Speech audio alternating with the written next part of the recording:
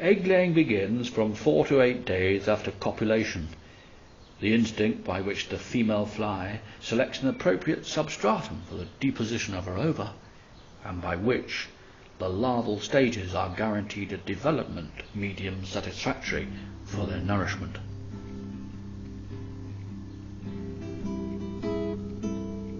The rupture of the chorion follows the path of the curving ribs.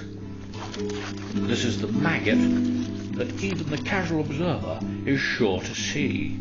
The right and left lobes are useful in locomotion. It eventually comes to measure a good 12 millimeters or a little more. The broad posterior extremity is obliquely truncate and bears the two heavily chitinized posterior spiracles, which are separated from each other by a distance less than the diameter of either spiracle. To the uninstructed observer, the spiracles look more like two black eyes. In the posterior view, one notes the mid-ventral incision on the last segment, representing the anal aperture. The process of pupation consists of a general contraction of the larva within its own integument, so that the latter comes to form a cylindrical puparium, in normal specimens about 6.3 millimeters in length.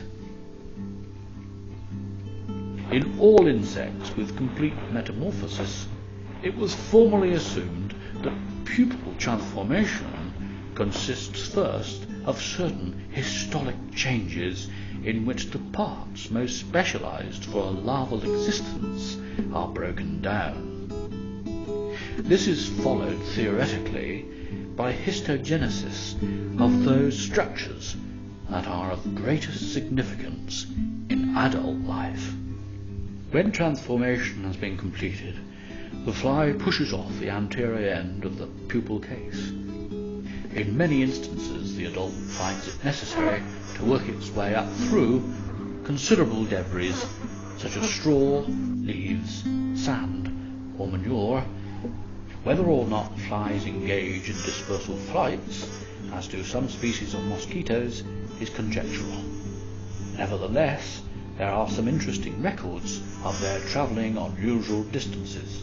Deboneva Yukova found that the flight range for Musca domestica in the province of Archangel to be not usually more than 1,150 feet.